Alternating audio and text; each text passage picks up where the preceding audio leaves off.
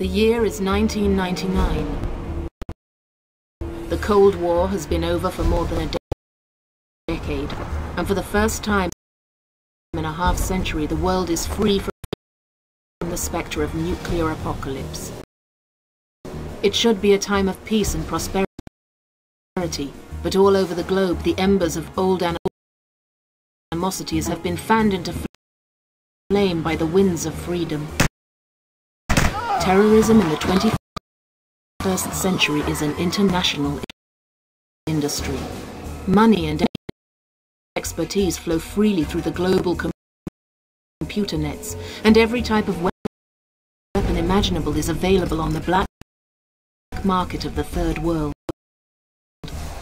It has become harder and harder for the security forces of individual nations to combat this threat to the safety of their people.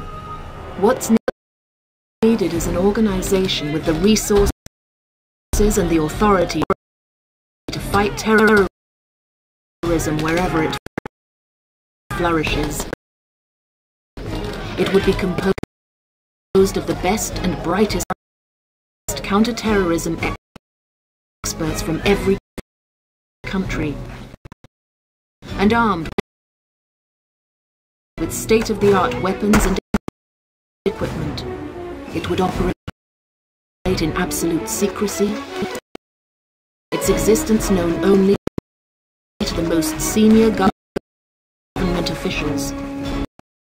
It would attack swiftly and silently, cutting off the head of the viper before it had a chance to strike.